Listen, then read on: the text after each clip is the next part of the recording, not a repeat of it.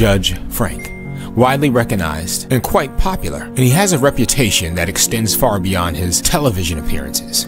His dedication and fairness have earned him the position of Chief Judge at the Providence Municipal Court, a role in which he has been re-elected 6 times by the Providence City Council.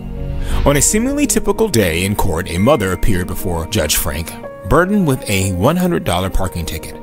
Accompanied by her 6-year-old daughter, Janice, the mother was understandably anxious about the financial strain this fine would impose on her already tight budget. The courtroom atmosphere shifted when Judge Frank invited Janice to join him at the bench, engaging her in a light-hearted conversation about her dreams and interests. Janice's innocent and candid responses delighted everyone present.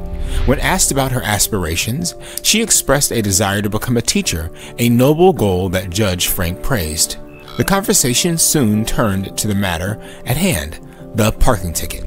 Judge Frank, in his charismatic manner, presented Janice with several options for her mother's fine: paying the full amount with penalties, paying the original fine without penalties, reducing the fine by half, or dismissing it entirely. With the weight of this decision on her tiny hands, Janice initially opted for her mother to pay $50, half of the original fine. Her choice was met with smiles and admiration from the court, highlighting her budding sense of fairness. However, Judge Frank wasn't finished. He noted that Janice and her family had been waiting in court since early morning without having breakfast. He then proposed a deal. If her mother would buy her breakfast after court, he would dismiss the ticket entirely.